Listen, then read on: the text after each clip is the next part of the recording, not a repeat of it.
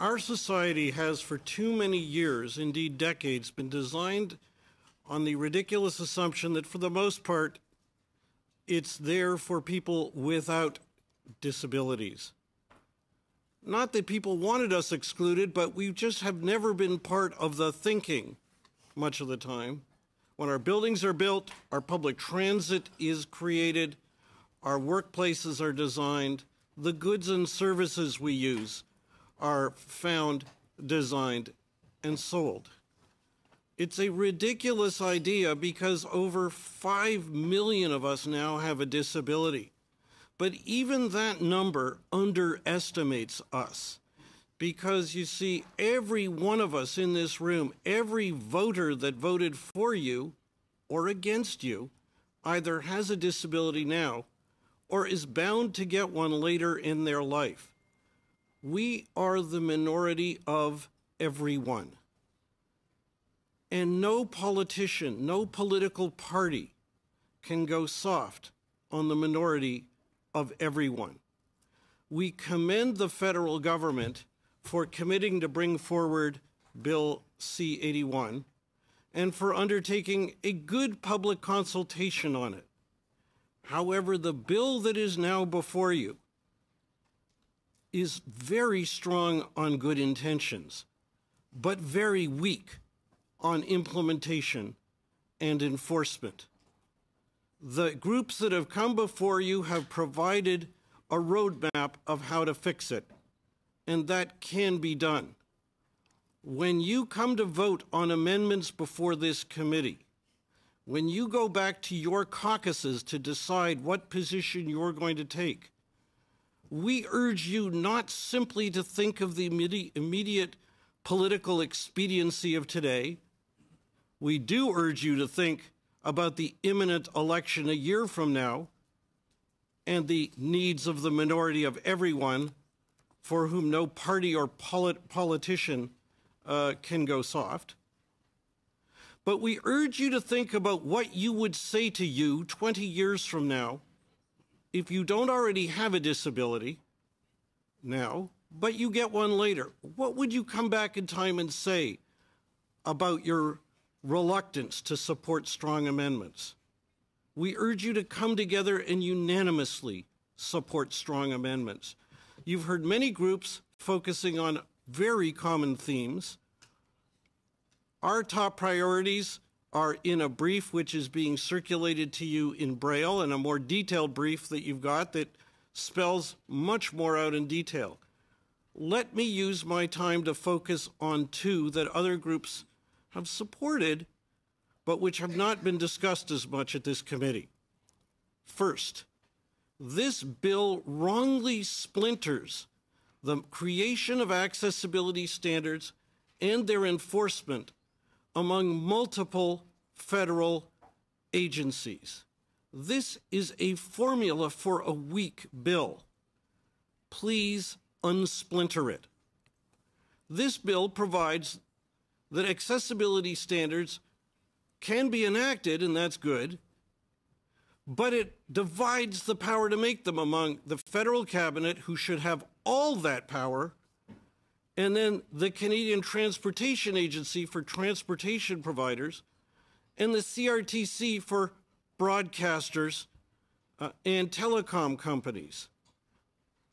That is a formula for confusion, contradiction, delay, and weak standards. All standards should be made by one body alone, and that is the politically accountable federal cabinet. Giving the power over public transit to the Canadian Transportation Agency will have the effect of weakening the measures you take on transportation. That agency, like the CRTC, has no demonstrated expertise on accessibility for people with disabilities. Moreover, both the CTA and the CRTC have substantially inadequate track records in the use of the power they've had for years on accessibility. If you go to folks who've got a bad track record, you've got a predictable future of more bad track record. Let me give you one example. that says it all. The Canadian Transportation Agency has had a power to make accessibility standards for people with disabilities in federally regulated transportation providers, for over 3 decades. They're so excited and so eager to use that power that they've made absolutely none. So giving them that power now can give us no enthusiasm that they'll be any more willing to use it and to use it well in the future. Moreover, you might think I'd be upset that they haven't used it, but in fact, I'm happy they haven't used it, because the legislation now, and as this bill is written, the legislation in the future would provide that if they make a federal accessibility standard, it can actually cut back on the rights that the legislation now provides. Because once a regulation is made, it is fully dispositive of the right to accommodation under the transportation legislation. That is really bad. We need you to first remove that feature in the Transportation Act so that a standard, if enacted, can only extend our rights and never cut them back. And second, concentrate all power to make accessibility standards in the federal cabinet. As well, this bill splinters the power to enforce this legislation among 4 federal organizations, the Accessibility Commissioner, the CTA, the CRTC, and the tribunal that regulates federal employment. Again, a formula for confusion. Now, the federal government to date has responded to this with an inadequate response. It simply said, oh, we'll have a policy that there will be no wrong door. Whichever agency you go to, no matter how confusing it is to figure it out, and believe me, it is, no matter how confusing it is, you go in the wrong door, we'll send you to the right door. Problem solved. No, it isn't. Because all that does is fix the problem of which door you go in. It does not solve the substantial problem that happens once you're inside that door. That 4 agencies, that means we've got to lobby 4 of them to get them up to the level of expertise needed to deal with this. That means we've got to learn 4 different sets of procedures because they all may use different procedures once you get inside the door. That means we've got to go to agencies that may not have any expertise in disability and accessibility. It makes far more sense to simply mandate the new accessibility commissioner with all accessibility enforcement under this act. The fact is simply this. The design of this bill, splintering among these agencies, serves only 2 interests.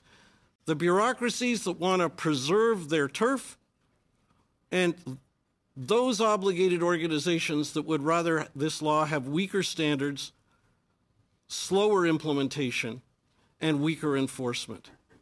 That is not consistent with the federal government's commendable motivations and intentions under this legislation. Let me conclude by turning to one other point we'd like to emphasize. Members of this committee has asked what could be done to ensure that on day 1, this law will make a real difference. Here's the answer, and it's not now in this bill. This bill should be amended in accordance with our proposals in our brief to ensure that whenever federal money is spent, it can never be used to create a new barrier or perpetuate an old barrier against people with disabilities. Now, it's commendable that the bill allows the making of access standards for federal procurement of goods and services, but that's not the only way the federal government spends money. The federal government right now spends a lot of money on infrastructure, not only federal infrastructure, but money transferred to communities or provinces for local projects, public transit, hospitals, and so on. We urge that any federal spending on procurement, on infrastructure, on loans or grants to business or otherwise, that any of that money be have strong accessibility strings attached, monitored, and enforced so that federal money is never used to make things worse for us. On day 1, that could start making a difference. In conclusion, I've a real strong sense of personal history today, because 38 years ago, when the Charter of Rights was only a proposal, it did not include equality for people with disabilities. And I had the privilege of being one of the many people that came here to argue that the Charter be amended to include equality for people with disabilities. Working together, we succeeded then. Working together now, we can succeed to make this bill, which is strong on intention but weak on enforcement and implementation.